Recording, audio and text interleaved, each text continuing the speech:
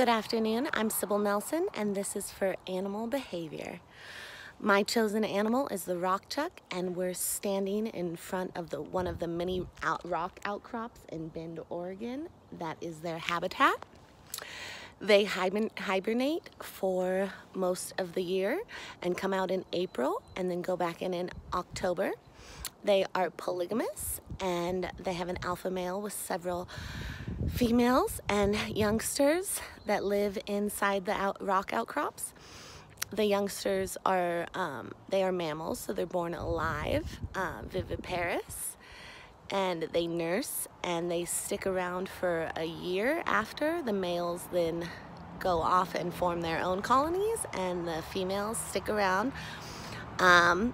Also, they are a fantastic mascot of us here in Bend. There's a baseball team, and they are so beloved and protected. They often will nibble on your bulbs and then move them out into your yard, and so they're quite funny. So, thanks so much for watching.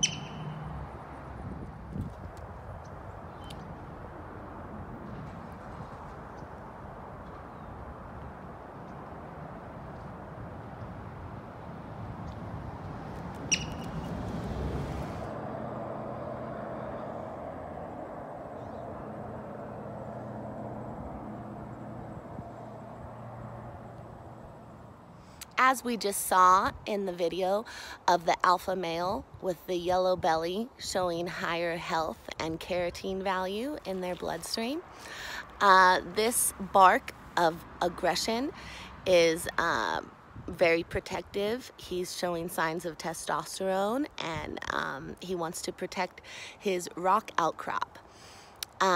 This is mating behavior. They are in high mating season right now, and so he's just being very protective. And I'm very lucky that I got to see him bark like this. Thank you so much for watching.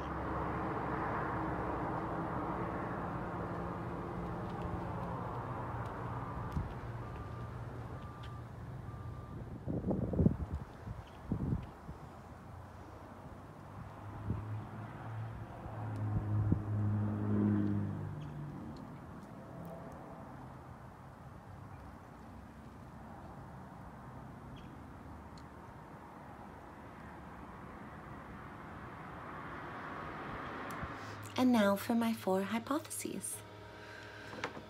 We'll start with proximately as the Tinbergen's 4 levels of analysis. There's proximately, which contains developmental function, ontogeny, and then controlling mechanisms.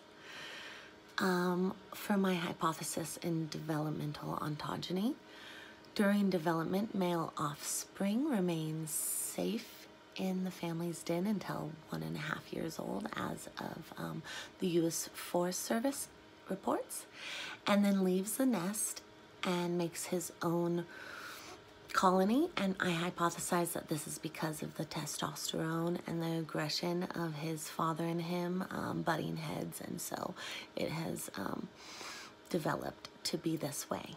Then in the controlling mechanism, with the proximate framework of Tinbergen's 4 levels of analysis in Ethology, we find a notable paper regarding larger individuals emerging from hibernation earliest due to greater physiological demands, and my observations concur.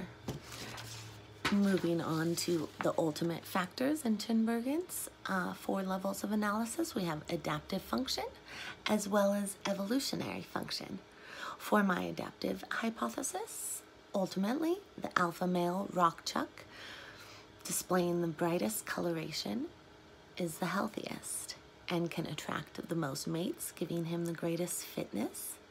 In one of the papers I read, the coloration is significant because it shows that he has greater nutrients and carotene in his system and will create the healthiest offspring. And of the 2 specimens in my videos, you will see that the one making the call with greater aggression, he has greater coloration and is overall the stronger specimen. In my evolutionary function of the Tinbergen's 4 levels of analysis, my hypothesis is as follows. Ultimately, by Tinbergen's 4 levels of analysis, we find we find that the alpha male yellow-bellied marmot has evolved greater testosterone for greater genetic variability, of course, but also for greater protection.